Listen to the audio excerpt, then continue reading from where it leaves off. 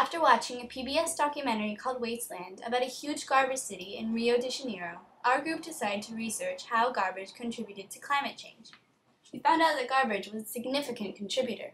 In certain conditions, decomposing garbage actually produces methane, a top greenhouse gas. We organized a tour of the Middlesex County landfill, the largest landfill in New Jersey, to learn more about how garbage is currently being taken care of. Before, we didn't really know what a landfill was. A hole in the ground that holds garbage is most people's simple definition. We saw it as much more than that. Landfills have to be specially engineered to hold millions of tons of incredibly toxic garbage and try to keep any from leaking into the surrounding environment.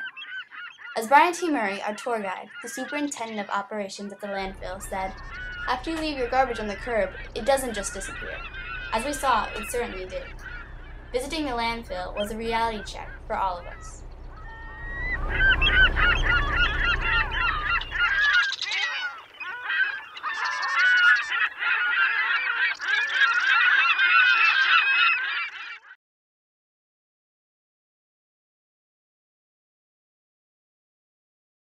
So we're going to be talking about the impact of garbage on our Earth and its effects on climate change.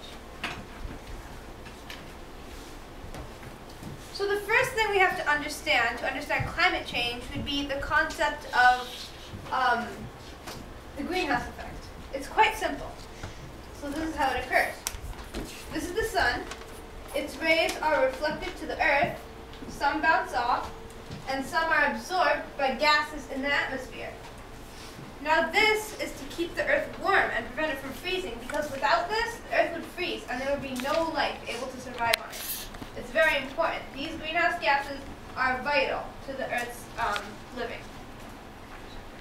But there's a problem with this. There are too many greenhouse gases in the atmosphere because we're releasing too many. And this is consequently making the Earth way too warm. It's almost like having a fever. You have a regular body temperature, but when it goes too high, then stuff starts happening and you don't feel so good. The same thing happens with the Earth. It gets too hot and things start happening that shouldn't happen. And scholars began delving back into studies, trying to find explanations for everything in the universe. New machines and inventions were being made, and amazing architectural buildings were being built. People began reshaping the whole world. Basically, more stuff was being made than ever before in history. Consequently, people began making more trash. Imagine if you lived in the Victorian times, around the beginning of the Industrial Age. You have a wooden rocking horse. It's very nice, but you see a new one at the store. This one has painted features, a real leather saddle, and a horsehair tail. Your mom and dad get you this new toy, but your old one sits in your room, forgotten and unused. One day, your parents just simply put it out in the trash. For humans, wanting more is natural. How many times have you seen ads saying this is the newest thing, get it now? As a result of all this buying, we generate a huge amount of trash. Yeah, different gases in the smoke are sulfur dioxides, dioxins, cadmium, nitrogen oxides, hydrochloric acid, lead, mercury, and carbon monoxide. Particulate matter is like little pieces of burned garbage that you could actually breathe into your lungs and into your body, and it's really bad. Okay, so let's say that you have jeans. So there's a little hole in them, you think it looks horrible. You're just going to throw them out. Before you throw them out, think about something. What are jeans made of? So, who thinks they know what jeans are made of? Okay. Denim. Denim. Yes, they're made of denim. What makes up denim?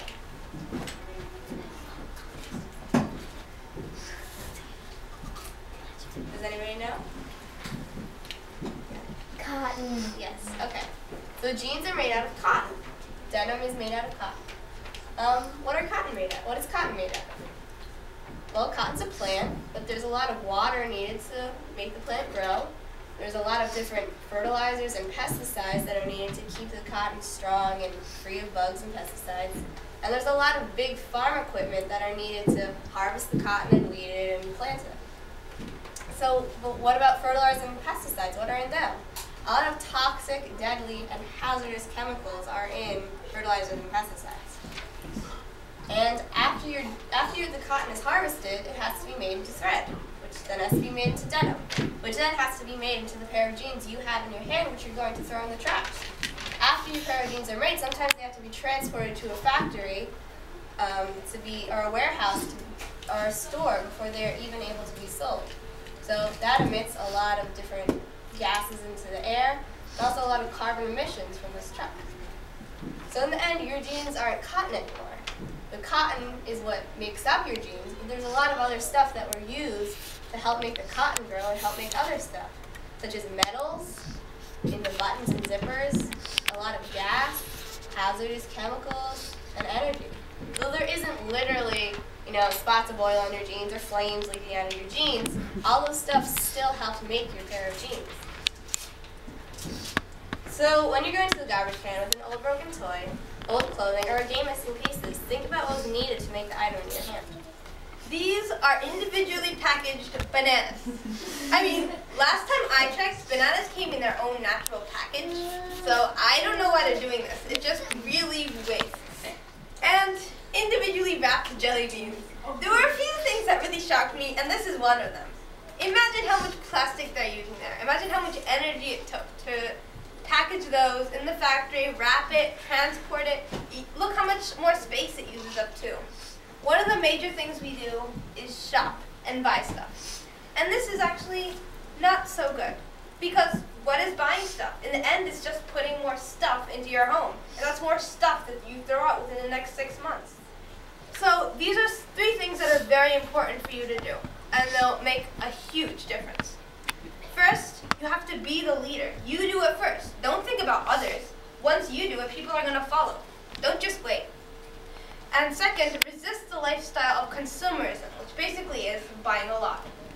Stop buying so much. Instead, think about what you really need. If you really need that thing, and then buy it. Like for example, I had a pair of glasses that just broke. Well, they're because I stuffed my backpack too much. But instead of just throwing that on the trash and buying a new one, I could try fixing that instead. I mean, even though it was cracked, I could try fixing it in some way instead of just buying a new one. And third, care for the things you already have. Like,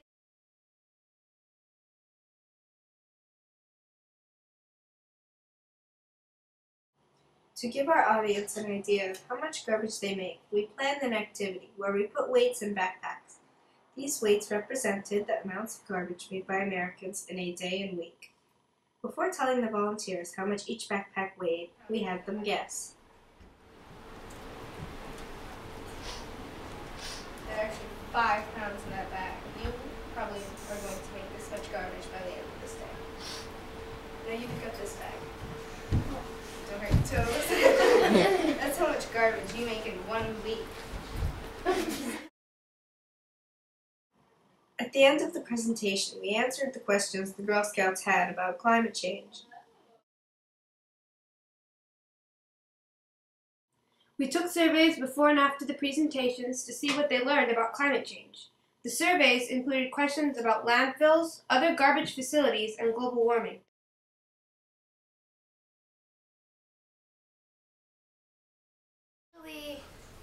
I did a project last year about climate change, but doing it on garbage impacted me more in my household because I was recycling, but I wasn't composting. I wasn't focusing so much on reducing the amount of garbage. We weren't even recycling the cardboard. So this really opened my eyes for what we do at home. Yeah, I think so. It's very you're very aware of everything that you throw out and that you get and stuff. So yeah, I think for me, buying smart more probably. Things that are perfectly fine, but I'm like, oh, look at that new thing at the store. I like that more than this. This is the older version. Oh, that's lame. Just keep on using it because it's still useful to me a lot with public speaking. I never really used to like to talk in public. I always thought it was a big deal and I was always nervous, and I just thought I was going to be totally embarrassed in front of everybody, but now it's something that comes to me really easy, that we've practiced a lot, and I actually think it's kind of fun sharing your ideas and facts with other people. We've worked really hard on this, and we've done a lot of time, and we've had to focus a lot and be very organized. I think it's changed my organization skills and research skills. I think it's really helped me to talk to large groups of people, and it's really important to portray what you're thinking, translate it into words, and tell other people what you feel. I would want to learn more about climate change. You know, it's a current event, it's happening.